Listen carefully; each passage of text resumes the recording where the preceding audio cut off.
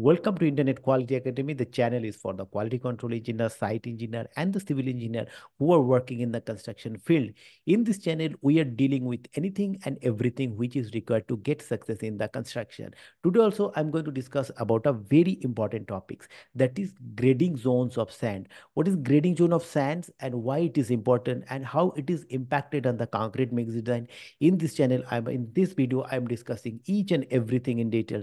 So stay tuned until the end to get the full information. And if you are new on my channel, kindly subscribe my channel and hit the bell icon so that whenever I upload a new video, you will get immediate notification. So without wasting time, let's jump into the subject, that is grading zone of sand. Now, what is grading zone of sand? That we need to know. The grading of sand, which refers to the distribution of particle sizes. Now, what does it mean? Now, according to the IS code, that is any aggregate which is lower than 4.75 millimeter is referred to as sand or the fine aggregate. But it is not only contains the 4.75 particles. It contains 2.36, 1.18, 600 micron, 300 micron, 150 micron. So there are different size of particles in sand or aggregate or the fine aggregate. So how the percentage of the different size of aggregates, according to that, the composition and then the properties is changing. So according to the percentage of the different size of particle in a sand or the fine aggregates, there are different zones. So in our IS Indian I code, that is 383 2016, has defined that there are four zones of sand in the India. So what is the four different zones they have classified? That is zone 1, zone 2, zone 3, zone 4. And what is the differentiate is that whenever we are doing sieve analysis for the particle size distribution, we need to do the sieve analysis. And how to sieve analysis, I think everybody knows, so that I will not discuss.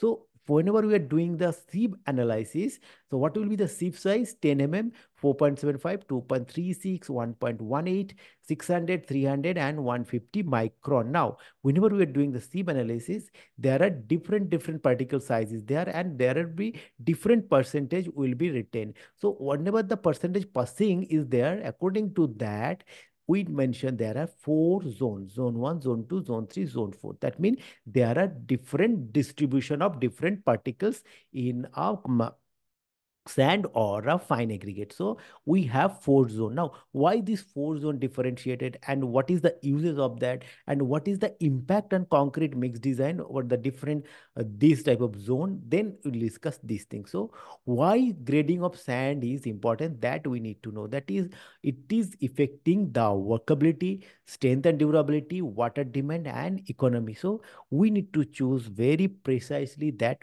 what grading zone of sand we will use in our concrete or in our mortar or in the plaster. So first thing, we need to think about the workability. What properly graded sand helps achieve to desired workability of concrete. The concrete mix of particle size ensures that the concrete mix is cohesive and workable, making it easier to place and finish. So if it is a well graded or there is a no gap grade, that means maybe the one sizes of particle is more and another is very less. It's not matching this table. So what will happen? This will less the workability and it is not will be workable, and it will increase, making it not easier or finish. So that is also important for the grading, that workability is directly effect or workability is directly proportionally to the gradings or the particle size distribution. So that is why grading of zone is important, that we need to know what type of sand we are using. So accordingly, the workability will be changed. So then strength and durability. The grading of sand affects the strength and durability of the concrete. Well-graded sand can improve the compactness and reduces voices in the concrete, enhancing its structural integrity and longevity. So it's the same things. If the particles are well graded, that means the voids is less. If the voids is more, that means it's not well graded, that means crab graded. What will happen? The voids or pocket will be there inside the concrete, and the strength and durability will not achieve. So that is why you need to know that is a well graded, and every particles or every size of the particles is proportionately available in the sand. That is why strength and durability is a concern, and it is directly effect on the grading size of the sand. Then water demand. The water demand of the concrete is influenced by the grading of sand. Properly graded sand can reduce the amount of water required, leading to the stronger and more durable concrete. See, without water, we cannot make the concrete. But if the water is more or if the water is less, again, it is affect the concrete strength and durability. So that is why we need to choose every particle or every ingredient of the concrete very precisely. That is why we need to know what grading size or what zone sand we are using in the concrete. So if it is well graded sand, then mean it is influences by the water demand. So again, poorly graded sand can reduce the water required and leading to the stronger and more durable concrete. So we need to know what type of sand or what grade of sand we are using, and accordingly the water percentage will also can be calculated. And that it is also economical. Using well graded sand can reduce the amount of cement required for the concrete mix, as the improved workability and compaction lead to better strength with less binder material. So that is from economic point of view, that is a grading of zone is very much important. That is why whenever we are doing any mixed design or whenever we are getting sand from the sources at the side, first we need to know what grade of sand it is, or to what on which zone it is falling, and accordingly we need to choose our right kind of material or proportion. So that is why the sand grading is very important, and we need to know. And then comparison of different zone. See, particle size of distribution. See, here we are saying that there are four zones: zone 1, zone 2, zone 3, zone 4. Now, what is the difference of the between zone 1, zone 2, and zone 3, zone 4? That we will discuss. What is the particle size distribution? In the zone 1, is that contains larger particles, which provides better bonding, and less void content result in stronger concrete due to reduced water cement ratio and improved compaction. See, here we can see 10 mm is 100% passing, 4% 90 to 100, 2.60 to 90%. In according to see, here is passing is 95 to 100%. That means here retention is more. That means the bigger particle is there in zone 1 and zone 2 compared to zone 3 and zone 4, because here this passing 95 to 100. So that is it contain larger particle, which provides better bonding and less void content, results in stronger concrete due to reduced water cement ratio and improved compaction. Then what is zone 2 particle distribution size?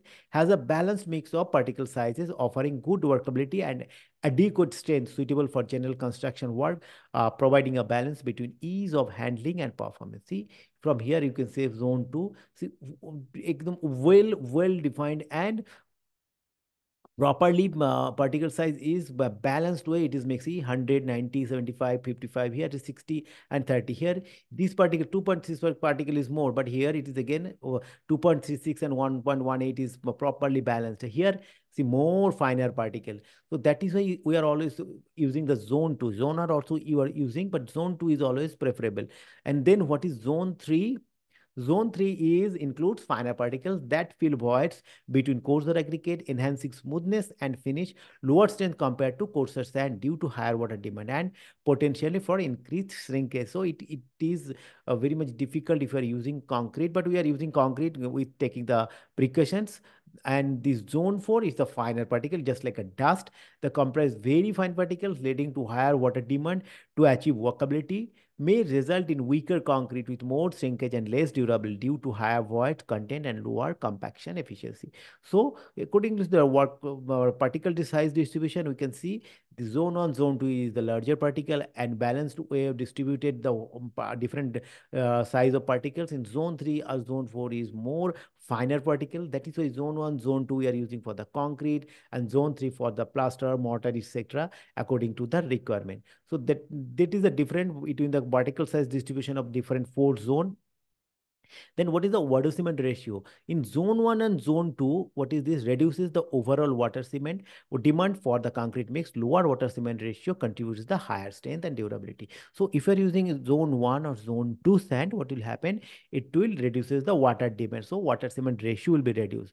That will be helpful for the strength and the durability. But for zone 3 and zone 4, increase the water demand because it's the finer particle and achieve the desired work rate. Higher water demand ratio can weaken the concrete, and the strength and durability is a concern.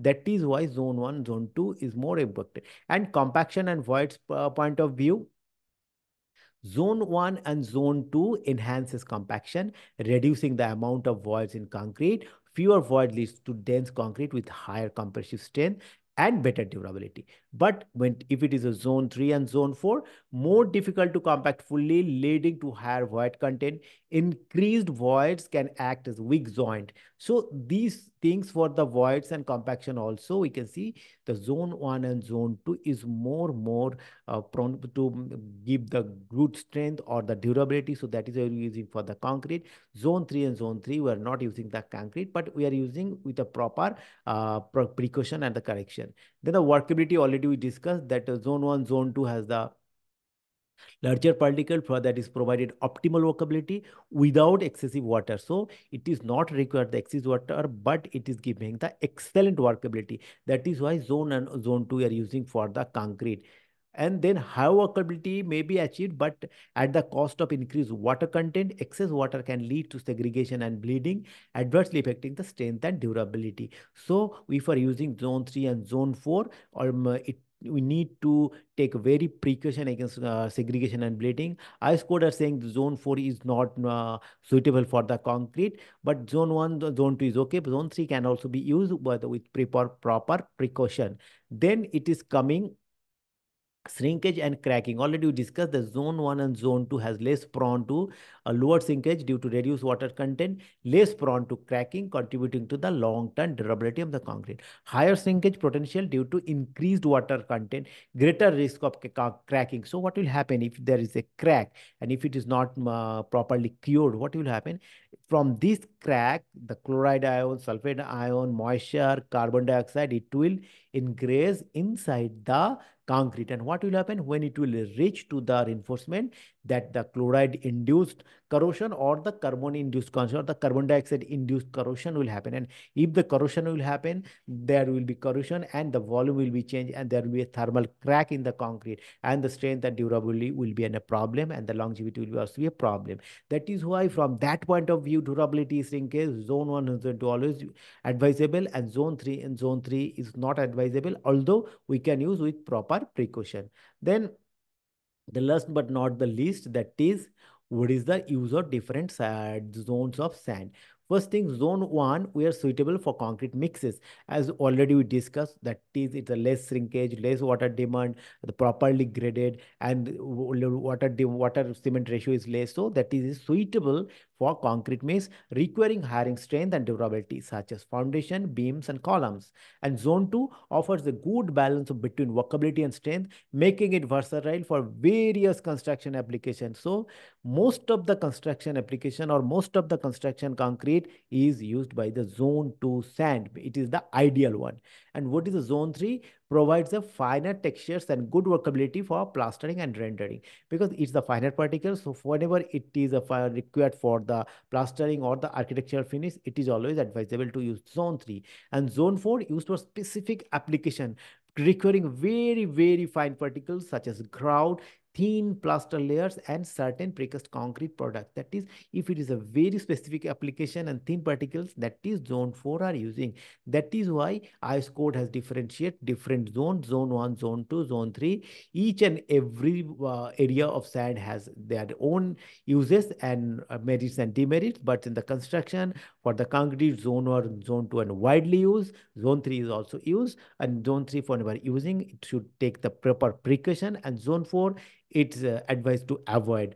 So these are the thing about the grading zone of the cement, of sand, different zone, why it is important and what is the different zone and what is the different application. And I hope you find this information is useful. And if you find it useful, kindly subscribe my channel and hit the bell icon so that whenever I upload any video, you will get immediate notifications. And I'm waiting for your valuable comment so that from your comment, everybody will be benefited. And if you want to know anything more about quality and construction, please let me know. I'll come with more content like this. And thank you once again for watching me.